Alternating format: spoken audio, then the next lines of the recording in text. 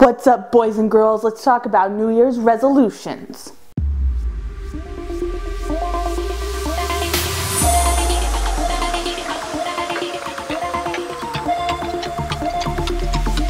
So, a lot of people make New Year's resolutions, and I know we're a little late, but my resolution was to get it done anyway, so here I am.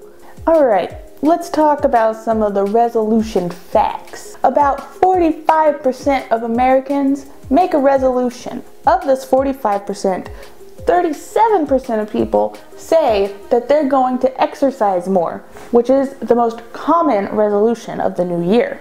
However, about 22% of these people have already failed in the first week.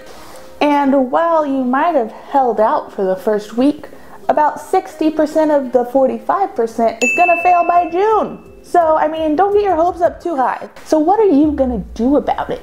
Are you gonna take me getting you down, or are you gonna prove me wrong? Are you gonna go out there and beat the 60%? I don't know, that's up to you.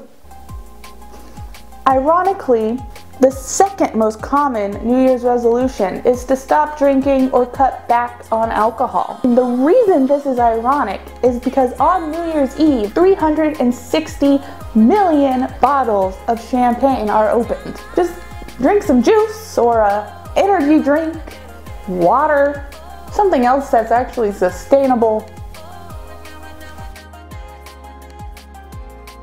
The reason that people don't usually succeed in their resolution is because they lack a defined goal. Here is how you can succeed in creating a defined goal and achieving your New Year's resolution. Don't become a statistic.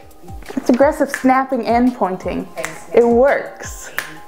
Narrow down what you want to do. Define your goal. Instead of just saying, oh, I'm going to work out more this year. Well, what does that even mean? If you didn't work out at all last year, is going to the gym once gonna achieve your resolution? I don't think so. What you want to do is narrow it down and say, I want to go to the gym 5 times a week, 3 times a week, once a month. Because then you know what you want to do and you're able to do it. Enter Shia. Do it! Do it! Yes, you can! Next, what you want to do is lower your expectations. We're all human. We can't go in like we're Superman to the gym the first day. So make sure that with your attainable goal, you make sure you're actually able to do it and you're not pushing yourself and straining yourself. Make sure you consider your schedule, what will work feasibly for you, and how you can maintain the motivation to keep going.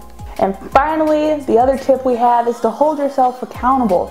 You can do this through bullet journaling, writing in a planner, setting reminders on your phone, but the one that I find most effective is telling someone that you trust who is going to hold you accountable.